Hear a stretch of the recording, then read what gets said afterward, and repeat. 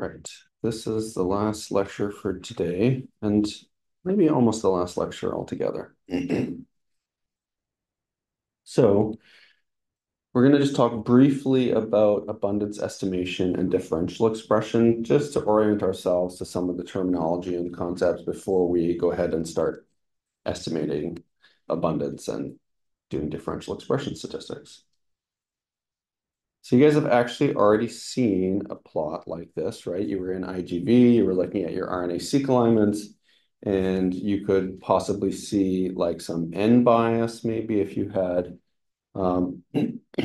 reads piling up in the coverage track more towards the 3' end, for example, than the 5' end.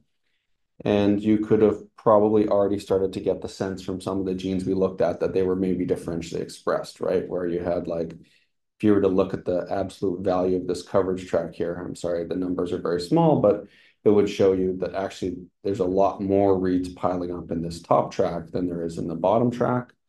And from that, you might conclude that the sample above is overexpressing or upregulating this gene, or the sample below is underexpressing or downregulating it.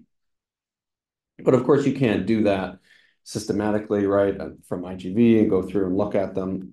And even if you did, there would be some biases or some problems with doing it that way. So we have to come up with some automated or systematic ways of estimating expression. And I think from the very, very first RNA-seq paper that was ever published, this concept was already introduced, because you immediately realize there's a couple problems with just looking at the read counts from a gene for one sample and comparing them to another sample, or comparing them between genes, for example. And that is that we're counting fragments of RNA, but the amount of reads we get, which are somehow proportional to the fragments of RNA in our originating sample, are related to things like the size of the gene, right? So if you have a bigger gene that produces really long transcripts and you fragment your RNA, you can get more fragments from that long RNA than you will get from, say, a really short gene. And then if you sequence one library more than another, that also really affects the number of reads that you get, right? So it's directly proportional. So imagine you have like a sample from your tumor, and then you have a sample from your normal, and you want to know which genes are upregulated in the tumor sample, but then you sequence the tumor sample 5 times as much as the normal sample. You can't compare those counts. They're not apples to apples, right? You're going to get more counts just because of deeper sequencing in one sample versus another.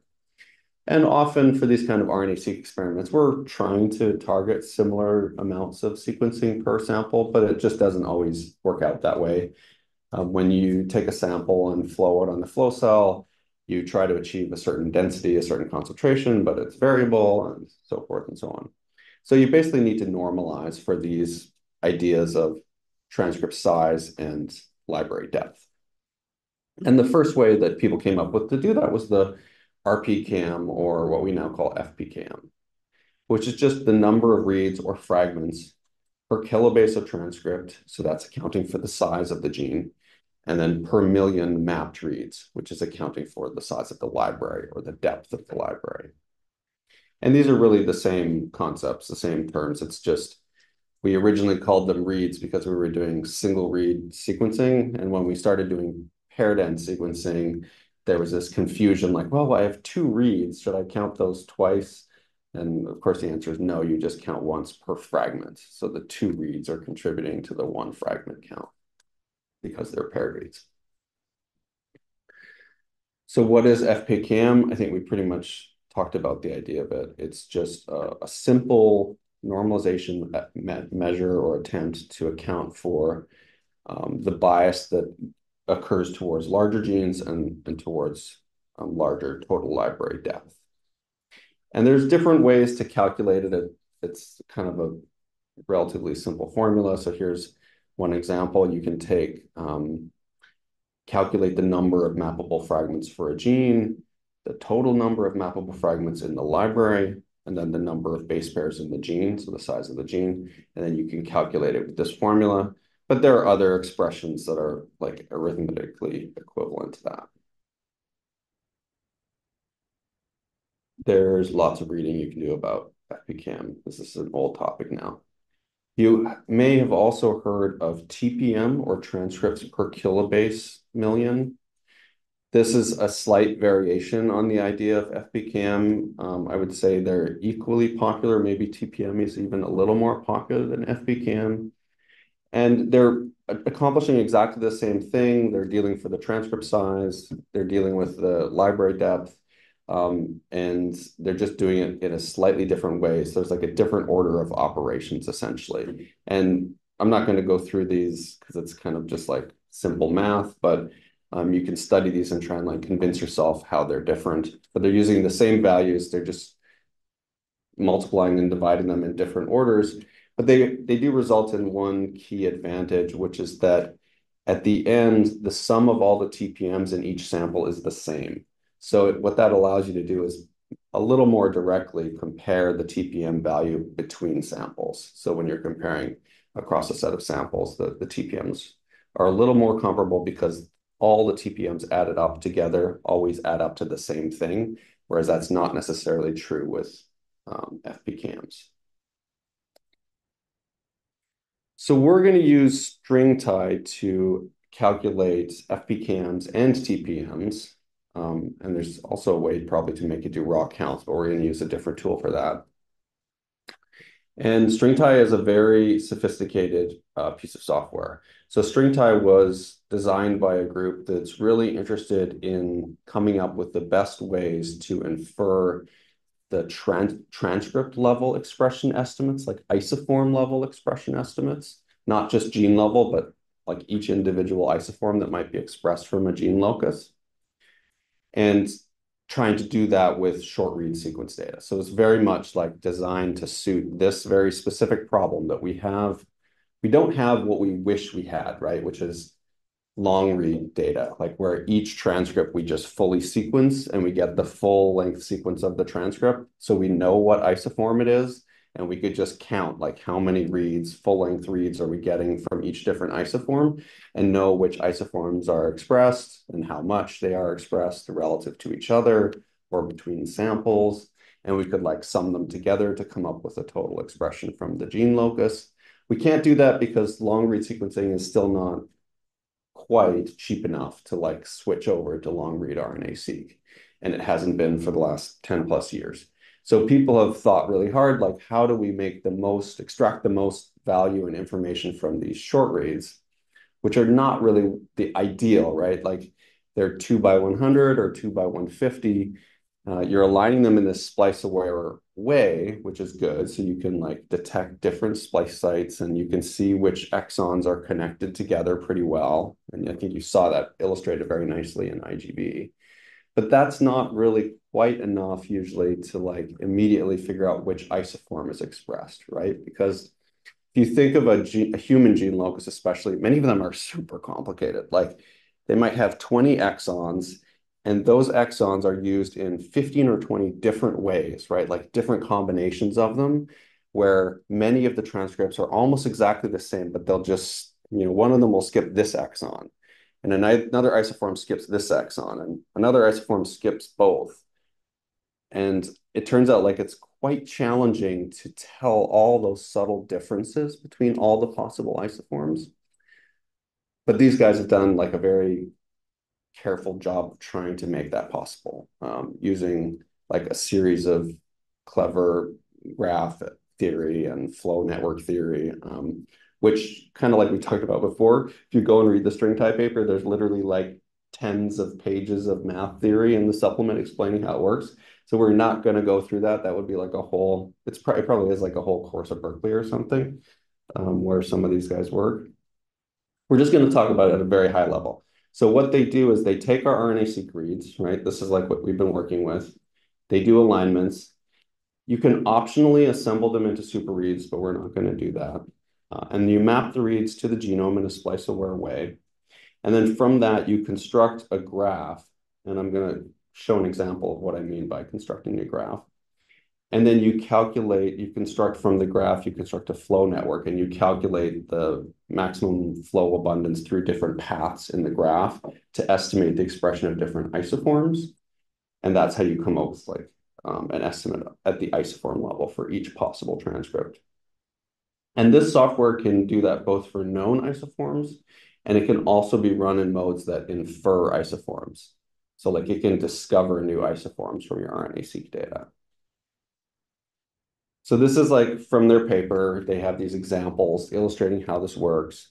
So basically they construct this flow network, and they define these nodes. So where each node, the orange, the green, and the red correspond basically to the exons. So this is a very simple depiction of like a 3-exon isoform, or a 3-exon gene locus, I guess.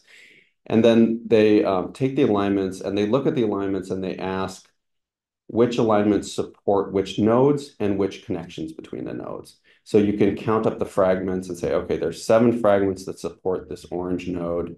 6 of those fragments support a connection between the orange node and the green node, which itself has 13 fragments supporting it. And then there's 3 fragments that support the connection between the green node and the red node. There's only 1 fragment that supports a direct connection between the first and the last node. And so they would figure out what the maximum flow is through this, which would be this bottom path. And they would calculate an abundance for that path and use that to estimate the expression of an isoform that involves exons 1, 3, and 5, as they're numbered up here.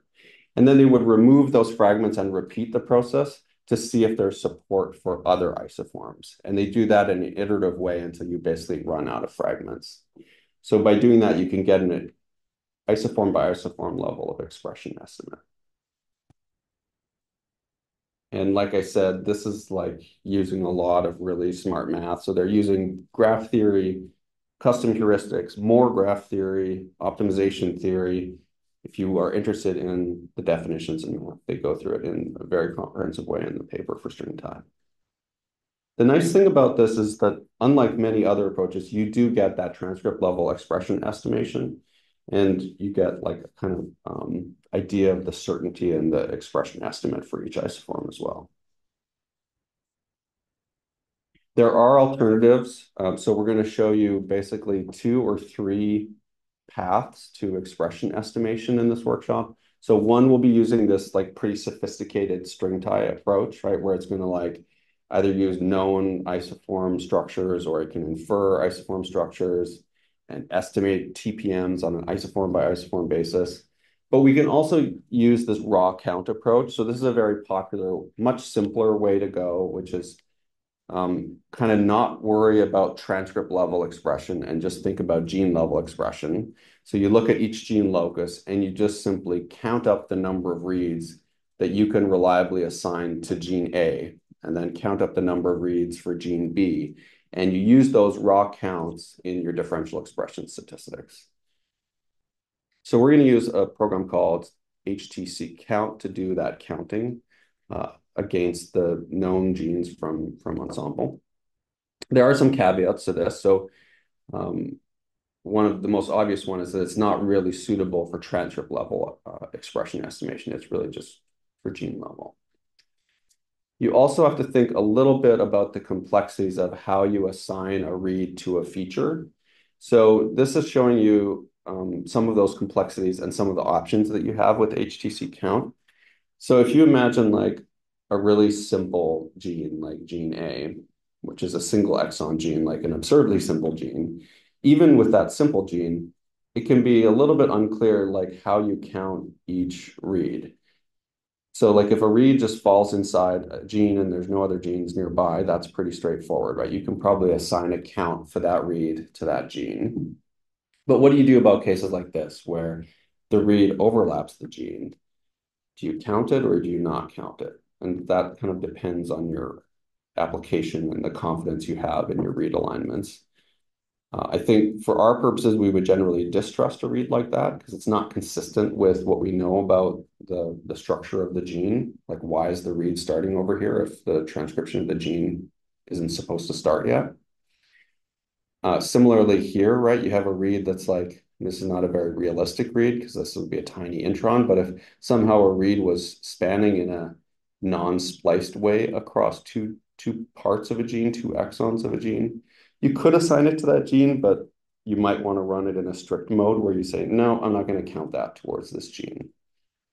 Probably in all cases, you would want to count a read like this, right? So this read is nicely spliced across the known structure of this exon-exon isoform. So that's like an example of a very confident read alignment where, pretty much any way you would run this, you would assign that read to this gene. And then, of course, when you have overlapping genes, there's other considerations, right? So if the read is overlapping this gene and it doesn't overlap any part of the other nearby gene, that's fine. But what do you do about cases like this, right? Where the read is overlapping both. In some interpretations, you might consider that ambiguous. I think, again, here we could use our understanding of the biology of genes and say, well, this read is consistent with this gene. It's not really consistent with this gene because why is it like just going off the end of the gene? So you might count it towards a gene A and not B. But a read like this, you might really not be able to tell. Like, does it belong to gene A or gene B? It applies to them equally, unless you can use the strand information. So suppose these two genes are overlapping, but they're on opposite strands, and you have stranded RNA-seq data, and you've used the right strand setting, HT-seq would actually be able to tell, like, oh, actually, this read is compatible with the positive strand gene or the negative strand gene, and it would assign it appropriately. So that's how HT-seq count works. Any questions about like string tie, expression estimation, FPKMs, TPMs, HTC count, any of that? No. So once we have those expression estimations, either counts or TPMs, we're going to do differential expression analysis, right? Differential expression analysis is usually about tying the gene expression back to some genotype or phenotype of interest. We want to know which genes or transcripts are being expressed at higher or lower levels in one group of samples versus another. But the key thing is we want to know which of those differences is significant, right? Significant, which is kind of just trying to account for concepts like variance or noise. So if there's an average expression level in one set of samples that's higher than the other, how likely is that to be like a real difference given the variability in the data and the number of samples we have? So there's all kinds of different statistics you can use. We are going to use or demonstrate probably the ball gown package, DE-seq2 on the raw counts, and maybe something with Callisto sleuth. But there are literally like probably dozens or maybe hundreds of different packages and statistical packages. Ballgame uses a particular approach. They use this F-test where they compare different models that include the covariate of interest versus not. The details of that are not probably terribly important for our purposes here. One reason we chose Ballgown as a demonstration was just that it is an R package that's kind of was developed alongside HiSat and string tie, so it kind of works nicely with string tie. And it does have some kind of nice visualization options with it, especially if you want to visualize things like the isoform level expression. So you can create graphics like this where it's showing you, okay, for your gene locus, these are the different transcript structures, and these are the expression levels that we estimate for each of those different isoforms. But as I mentioned, we'll probably also go through DE-seq2 and visualizations that come along with that package, as well as some other visualizations just using like more advanced R approaches. So this is kind of a long-running debate, like which one should I use? Should I stick with the FPKM TPMs, like with something like string tie, or should I just use raw counts from something like HTC count or feature count? And there's not like really a strong consensus that you really should only use one or the other. I think if you're trying to do things like isoform deconvolution, you want to use something like string tie, right? Because that is able to tell you about different isoforms. Generally, we find that FPKM or TPM values are good for visualization. So if you're like trying to make heat maps or calculate fold changes, it's usually an easier starting point because they're a very like normalized value. When you tend to use the counts is more really as an input to the differential expression methods. And there are some very robust statistical packages that take raw counts as input.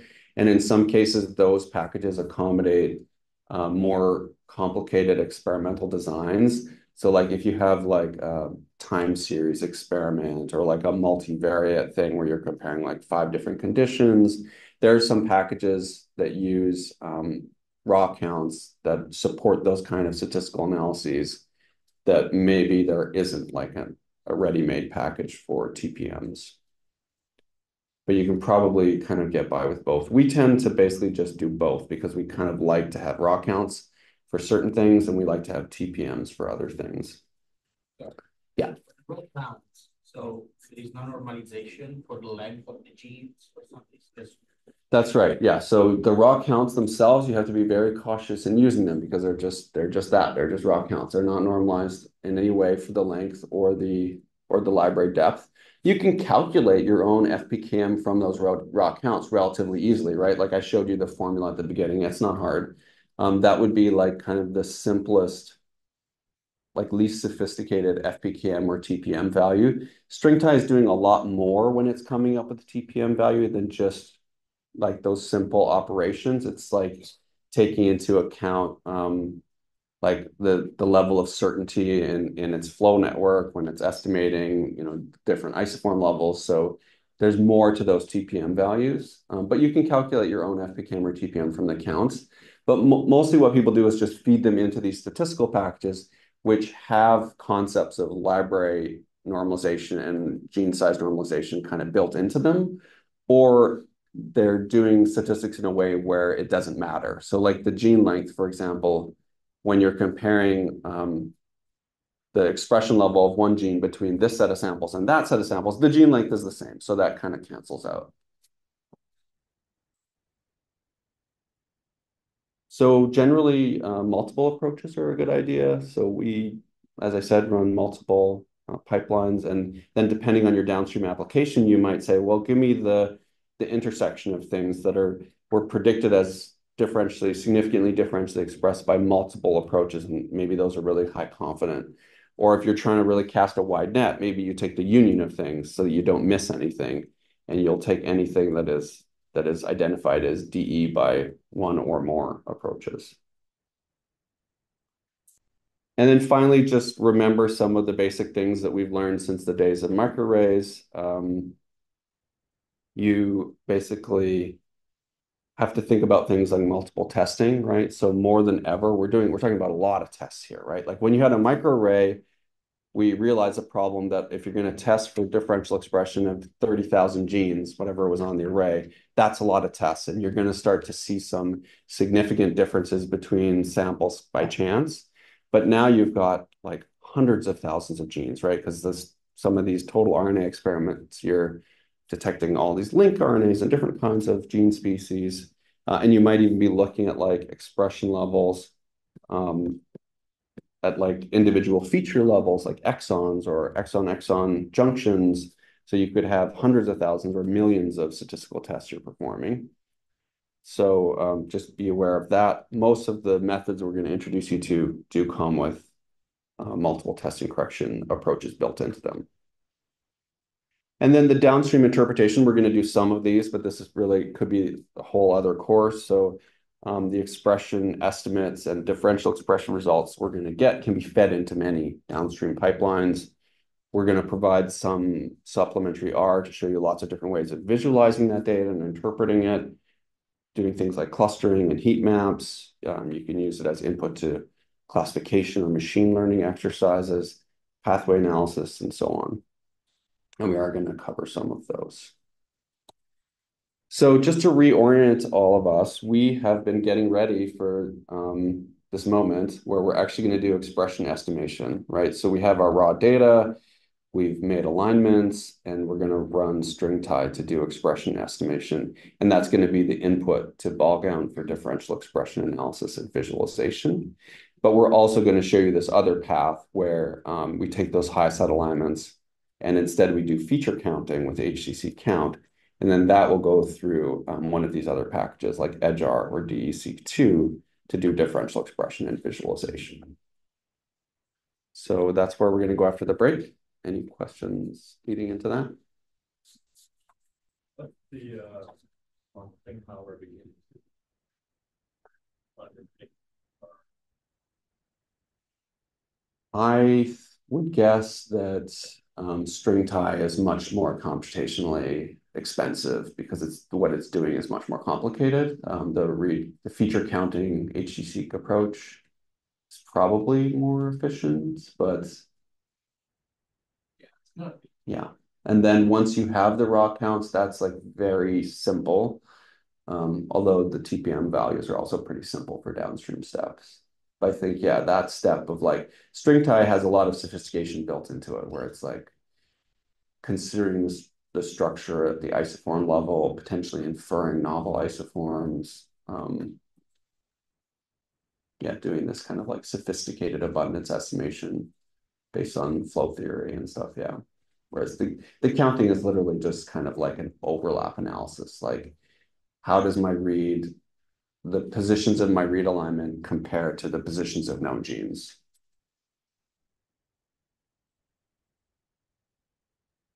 Yeah. Multiple approaches to accomplish, similar things. Do you find that it's a common place for critique when it comes to like grant writing or submitting things for publication, or are they generally accepted as equivalent? Like people questioning the specific choice you made, given that there's all these different options.